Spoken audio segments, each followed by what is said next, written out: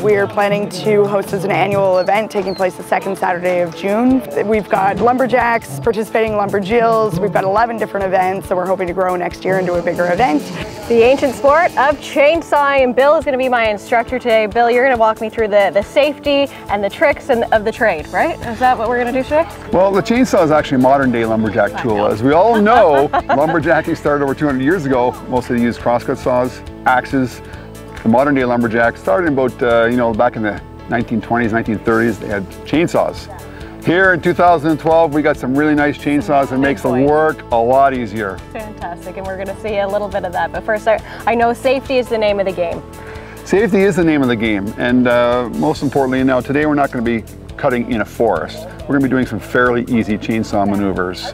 Basically, basic stuff. But you still have to take protective measures. Eyes are very, very important. Right. And I've done some of the simplest cuts, and you get those little wood particles in your eyes, and can't get them out, I have to go see the doctor to get a little tiny wood. So the wood dust, eyes are critical. Okay. Ears are next. In any chainsaw competition that they're gonna be doing here in Brechin, Ontario for the Lumberjack Championships, they'll all be wearing ear protection for the, as a matter of fact, it's a rule. And it's happened before, a guy starts his chainsaw, gets into the competition, and he has forgotten to put his ear protection on.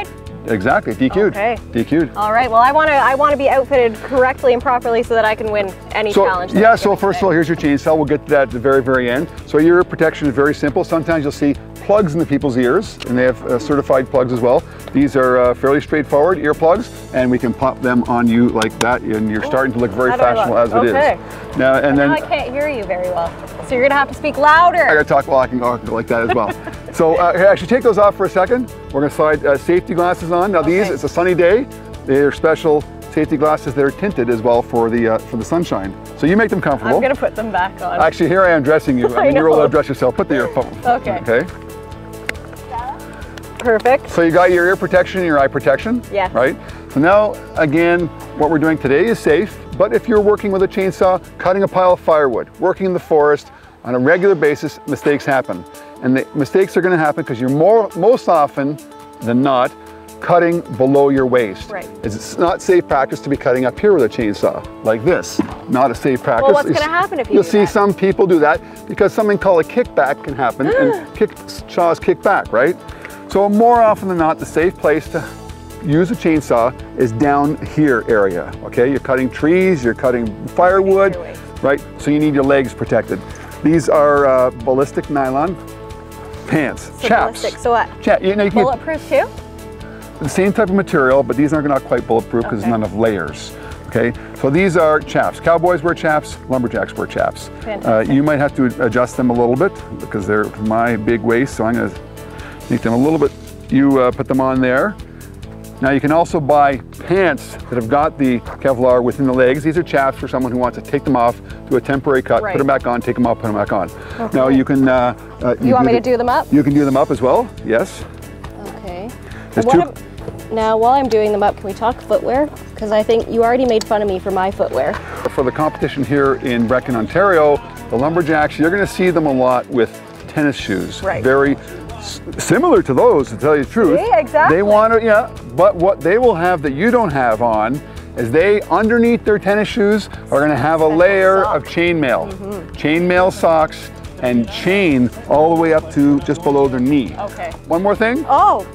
Yes. Our safety gloves. Safety gloves as well, okay? Now what is different about these gloves? Well, as a matter of fact, they're rubber. First of all, they're going to keep you warm because a lot of lumberjacking does in cold weather, wet weather. They're going to give you some good grip. Okay, these are not going to stop the chain from going through your fingers. So we want you to leave here with 10 fingers. Right. You're starting with 10? Yeah. 10, okay. So we want to leave here with 10 as well. Your left hand is going to be on the grip right up here. Your right hand is going to be on the throttle. Now the throttle won't go unless this is depressed. So you have to have your hand on here and then throttle. Okay. Once you get into this piece of wood, actually before you get into this piece of wood, you should be full throttle, then get into the wood. If you get into the wood, then try and throttle up too fast, it won't work as well. Okay. Okay, so this saw has already been warmed up, so I won't have to choke it. I won't have to prime it. I'm just going to turn it on and pull it. Okay. So now you're going to be standing with your left foot forward. So now have a good grip with those steel toe spike shoes, okay? Hips over a little bit more like this, okay? No, you got your wrong hand, left hand up here, right hand here. There we go. Okay. I know that earlier, right? Okay, so now keep in mind, it's a sharp saw, it's an engine that can cut wood, so it can cut me. You. Okay. It won't cut your legs because you got the Kevlar pants on, okay? So you gotta be firm, be strong. You control the saw, don't let the saw control you, right. Okay? So once it's started, keep in mind you've got a powerful engine in your hands. Right. Okay, so be firm and be in control. Once you get into this and you full throttle up, before you get into that piece of wood and go straight down. Okay, put your right toe in here, over here, no, in there, foot on it, hold it down, turn more, keep on, turn, okay? Put the on switch right here. Flick it? On, yep. Left hand on here. No, your other left hand. There you go. Okay. Okay, pull the cord. Now be firm with this hand and on your foot. Pull that cord hard. Oh, no, hard. Hard. There we go, okay. Rev it up a few times before you get into the wood. Rev it up.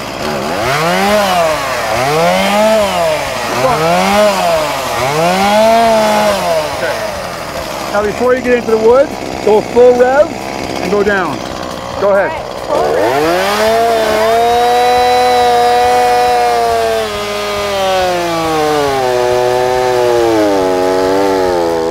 Don't press so hard. Don't press down so hard.